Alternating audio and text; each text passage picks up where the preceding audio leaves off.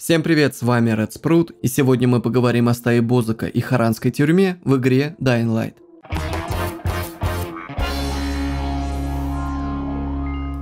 Я не стал делить эти темы на два отдельных видео, так как по сути, что Стая Бозака, что Харранская тюрьма – это своего рода испытания. Они сильно отличаются друг от друга, но основа одна. Сломя голову, нужно нестись вперед, снося все на своем пути. Чем быстрее вы пройдете весь путь, тем лучше. Оба челленджа можно проходить как в соло, так и с другом. И естественно, с другом будет веселее. Особенно, если он не очень умело играет. Есть такая поговорка: если муж с женой не развелись после поклейки обоев, то они будут жить долго и счастливо. Тут почти такая же ситуация. Если вы не боитесь покрыть друг друга семиэтажным матом, то проходите испытания со своим другом. И особенно это касается Стаи Бозака. С него мы и начнем. В этом испытании вы сможете поучаствовать, если у вас есть соответствующий DLC.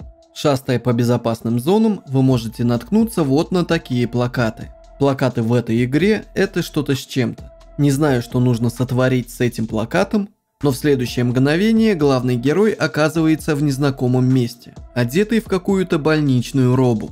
Это одно из помещений Харранского стадиона. С огромного экрана на Кайла смотрит тот самый Бозак. Это местный психопат, скрывающий свое лицо под маской.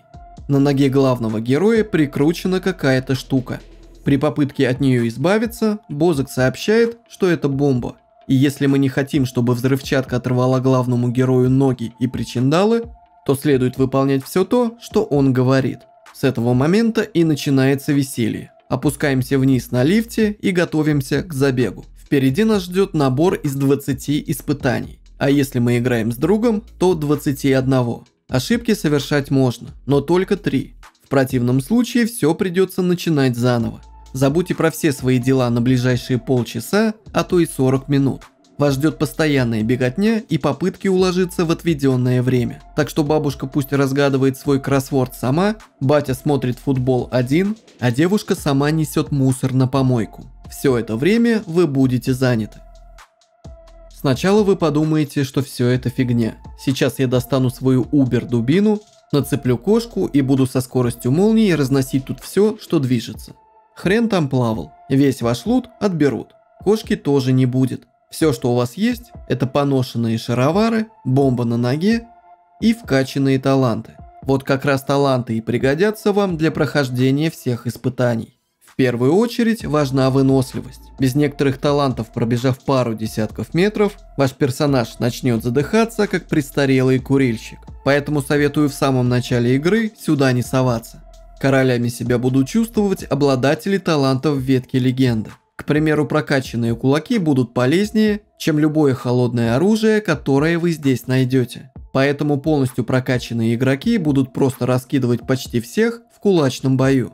Что касается оружия, то вы частенько будете находить ящики. В этих ящиках оно и будет лежать. Какого-то супер-пупер урона такое оружие наносить не будет. Но для прохождения испытаний его достаточно. А еще не стоит забывать, что оно не вечное и будет временами ломаться.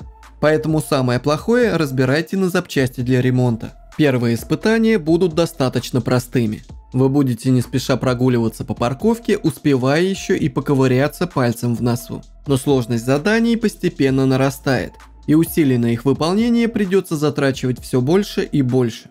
Локации тоже будут постепенно меняться. Первой будет подземная парковка. Далее просторный холл с панорамным остеклением. Ну и в конце, конечно же, сам стадион. На протяжении всей цепочки испытаний главным элементом интерфейса будет миникарта. Именно на ней будут отображаться ключевые метки и ящики с оружием. Поэтому, если вы не понимаете, куда бежать, то смотрите на миникарту. Клавиша Q, активирующая особую способность, тоже не будет лишней. Во многих ситуациях она также отобразит необходимые метки. Если вам попадется огнестрельное оружие, то обязательно подбирайте. Также подбирайте аптечки, которые вы сможете найти на колоннах или на стенах. Испытания в основном сводятся к убийству зомби, бегу от одной точки к другой и деактивации бомб. Естественно, все это нужно выполнять за определенное время. Противники в заданиях не одинаковые. Есть миссии, где нужно перебить зараженных, бегунов, громил, жаб и даже разрушителей. Причем тела поверженных врагов лучше всего обыскивать. С некоторых зараженных можно получить стрелы, которые могут вам пригодиться, если вы уже проходили это испытание. С большинства бегунов можно подобрать аптечки. Как я уже говорил ранее, сложность постепенно увеличивается. Первое испытание, которое далось мне с трудом, это испытание номер 7. Вам понадобится уничтожить 2 громил. Они очень жирные и своими ударами частенько сбивают Кайла с ног. Стандартный совет по борьбе с ними – это в самом начале подкинуть под дверь газовый баллон. В порыве ярости они сами его взорвут. Далее ваша задача нанести как можно больше урона. Бить лучше всего в голову. От вражеских дубин желательно уворачиваться, чтобы не улететь в нокдаун. Есть и относительно уникальные поручения. К таким можно отнести переноску канистр. Это испытание номер 11. Задача, казалось бы, проста. Есть несколько мест, где лежат особые канистры. Их нужно закинуть в дыру в одной из стен. Но если вы промажете, то канистры упадут на пол. А внизу, рядом с той самой дырой, дежурит разрушитель. Конечно же, он не станет оказывать вам любезность и помогать закинуть канистры. Его главный интерес – вам накостылять. Поэтому забрать у него канистры – более хлопотное дело, чем просто сходить за новыми. Кстати, в этом холле вам придется бегать как по полу, так и на высоте. Не стоит спускаться в самый низ, прыгая с одной платформы на другую. Можно просто сигануть на навесы или в кучу мусора. Это сильно сэкономит время. Следующее задание, которое я несколько раз запорол, это испытание номер 16. В нем вам придется подработать курьером. Задача состоит в том, чтобы сначала подобрать посылку с пакетами, а потом эти самые пакеты нужно закидать в своеобразные почтовые ящики. Все это, конечно же, на время. Но сложность заключается в том, что за вами будет бежать целая стая зараженных и зомби-космонавтов, которые очень взрывоопасны. Не забывайте пользоваться дробовиком, который вам попадется в одном из ящиков. 20-е задание – это расправа над врагами. Если вы играете в соло, то это будет последнее испытание. Вся сложность состоит в количестве врагов. Кроме того, придется победить и одного разрушителя. Время можно продлевать, пробегая сквозь специальные арки. Но эти самые арки еще придется найти. Если вы играете с товарищем, то до поры до времени от него лучше скрывать суть 21-го испытания. Все из-за того, что победитель может быть только один. Соответственно, в финале вам придется биться друг с другом. Как только игрок проходит всю цепочку испытаний, Бозак заявляет: «Я устал, я ухожу. Теперь вы новый Бозак». Да-да, вот так просто отдал свое место. Драться с боссом не придется. Более того, мы его даже не увидим. После этого становится понятно, что Бозак – это не сколько имя, сколько титул. По всей видимости, их могло смениться уже немало. Ведь за маской все равно не видно истинного лица. Но если вы все-таки хотите с ним повстречаться, то вы сможете это сделать в старом городе. Пройдя несколько испытаний на паркур, он пригласит вас на самую высокую башню старого города. Я не стал пользоваться картой, а просто отправился к ней. Забрался наверх, и его там не было. Оказывается, самая высокая башня в его понятии на самом деле не самая высокая. Поднявшись на очередную башню, я увидел человека в маске, но совершенно иной. Одежда и прическа тоже очень отличаются. Может, это и настоящий Бозак, но здесь он больше похож на бойца Раиса. Из разговора становится понятно, что этому чуду просто скучно живется. Он прибыл сюда, чтобы победить каждый вид мутантов, и это далось ему очень легко. Поэтому он искал по-настоящему сильного противника. Он наблюдал издалека, как мы проходили испытания, и решил, что должен сразиться именно с нами. Долго ждать не приходится, и панк нападает. Конечно же, в итоге Бозак получает лещей. Но несмотря на свою гибель, буквально через несколько дней его вновь можно увидеть на этом же месте.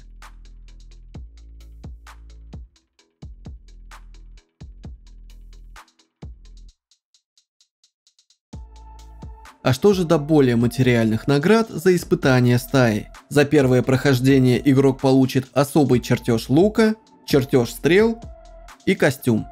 Если вы очень быстры и пройдете все испытания менее чем за 31 минуту, то получите чертеж разрывных стрел. Эти стрелы не последние из уникальных. При повторном прохождении, но уже с луком, вы сможете получить чертежи электрических и зажигательных стрел. Для этого подстрелите из лука 10 бегунов и 10 зараженных.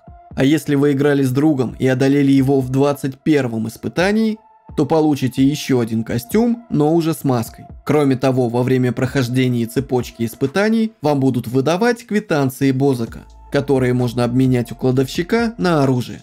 Редкость получаемого оружия зависит от уровня персонажа. Чем прокачаннее главный герой, тем круче пушки. Соответственно, если вы играете недавно, то будете получать синее и фиолетовое оружие. Шанс получить что-то лучшее очень мал. Но если вас это устраивает, то вы можете буквально фармить квитанции, повторно проходя испытания. Также при повторном прохождении у вас будет лук, который намного проще поможет разобраться вам, к примеру, с громилами. А теперь переходим к тюрьме Харрана. Это место намного прибыльнее в плане оружия. В зависимости от скорости прохождения вы сможете получить очень мощное оружие высокой редкости. Но об этом чуть позже. Попасть в тюрьму можно также, используя плакат в главных безопасных зонах трущоб и старого города. Также есть и лодка вот в этом месте на карте. Благодаря ей вы также сможете попасть в тюрьму. Как вы уже поняли, это очередное испытание, только оно единое, а не разбитое на множество мелких. Тюрьма строгого режима, так же как и стадион, находится в отдельной локации. Представляет из себя систему зданий и корпусов с запутанными коридорами, комнатами и внутренними дворами. Новичку будет тяжело здесь сориентироваться, но со временем, после десятка прохождений, вы запомните путь и сможете пробегать его намного быстрее, чем ранее. Отличий от стаи Бозака миллион. У вас никто не будет забирать снаряжение, поэтому вы сможете заранее подготовиться и подобрать для прохождения оптимальные пушки и зелья. Да, использовать зелья хоть и не обязательно, но для быстрого прохождения крайне желательно. Например, зелье маскировки позволит вам в некоторых местах вообще не вступать в бой с противниками, а даст возможность просто пробежать мимо них. Крюк-кошку тоже никто не отберет, и здесь она будет очень полезна. На начальном этапе вы сможете пропустить множество противников, просто перелетая мимо них при помощи кошки. Вражин здесь, кстати, множество, причем разных видов. Вначале вас встретят вооруженные бойцы, позже будут докучать зараженные и обычные кусаки, не обойдется без громил, крушителей и даже прыгунов. Спасаться от всей этой нечисти можно как при помощи маскировки, так и ультрафиолетовых фаеров, которых боятся прыгуны. Для большей наглядности постараюсь коротко объяснить весь путь. Персонаж появляется на причале. Проходим через ворота и поднимаемся по лестнице наверх. Тут нас уже ждут вооруженные бандиты. Чаще всего игроки даже с ними не перестреливаются, а просто максимально быстро пробегают мимо. Забегаем в здание, бежим по коридору до ресепшена. Как только добежали, поворачиваем налево. Теперь направо. Прыжок и вновь направо. Бежим по коридору до последней двери справа.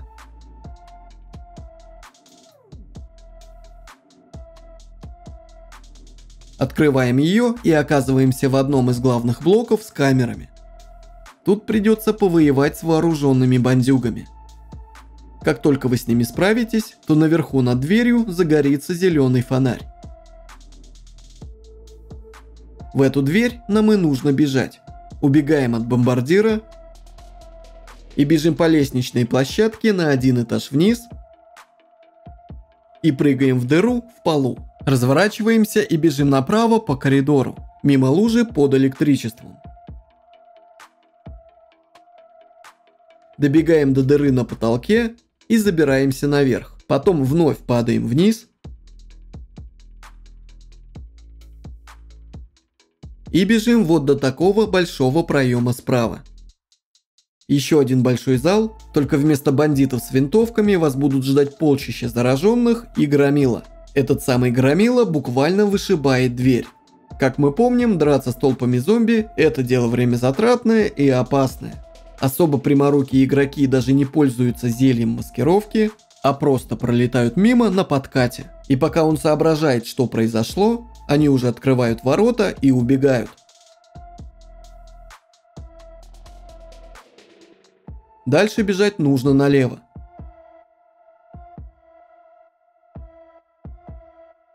Теперь вновь налево. И забираемся в шахту лифта. В шахте есть проход, ведущий на этаж повыше. Теперь движемся чуть вперед и заходим в дверь слева. Внутри очередной блок с камерами. Вновь зомби и мутанты, только отличие в том, что некоторые из них смогут увидеть вас даже под зельем маскировки. И это прыгуны.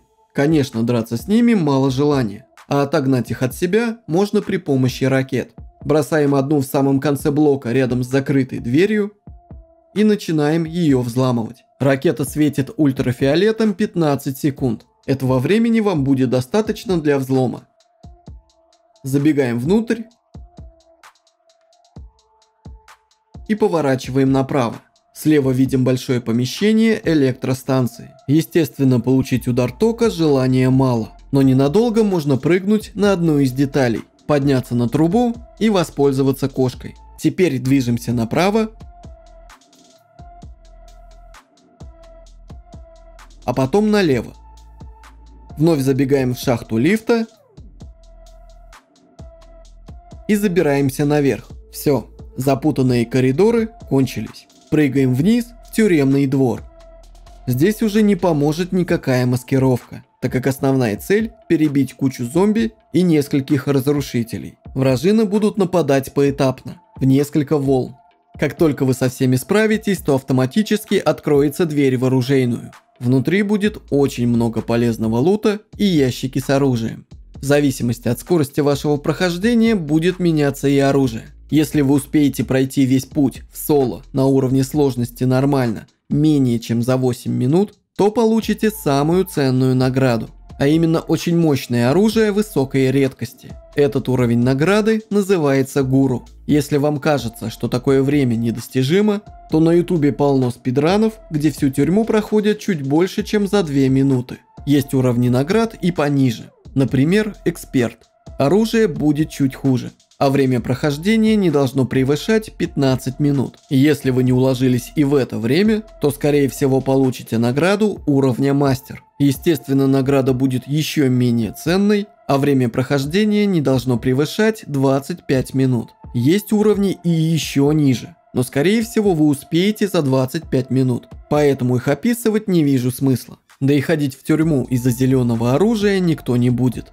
Повторюсь, что речь шла про уровень сложности игры нормально.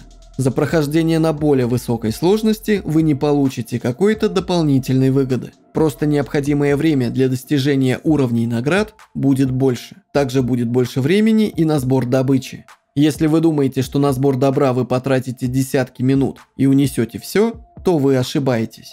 Соло игроку, который успел пройти всю тюрьму менее чем за 8 минут, дается лишь 1 минута на сбор добычи. На полках вы можете набрать патронов, а посреди комнаты придется взламывать ящики. Если вы понимаете, что забрали слишком мало, то все равно не нужно жадничать. Лучше выйти из помещения чуть заранее, чем погибнуть в нем и остаться вообще без награды. Во время прохождения, кроме зелья маскировки, ракет и кошки, очень полезными будут зелья скорости и зелья стойкости. Одно значительно вас ускорит, другое увеличит сопротивление урону.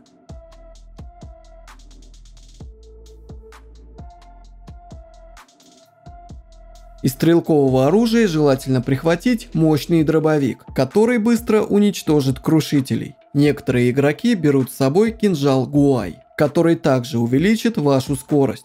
Если сравнивать стаю Бозака и тюрьму Харрана, то эти испытания совершенно разные. Если вам нужно крутое оружие, то однозначно нужно идти в тюрьму. Стая Бозака хороша для совместного прохождения с друзьями. Особые стрелы, конечно, привлекают, но иногда их чертежи можно купить и у обычных торговцев. Оба костюма тоже на любителя. В общем, стаю Бозака стоит проходить больше из-за самого испытания, чем из-за наград. В любом случае попробовать свои силы и хотя бы один раз пройти я вам точно советую. А вот про тюрьму все и так понятно. Не зря игроки проходят ее десятки раз. Награды очень хороши. На этом у меня все. Если вам понравилось видео, то ставьте лайки и подписывайтесь. С вами был Red Sprout. Всем удачи, всем пока.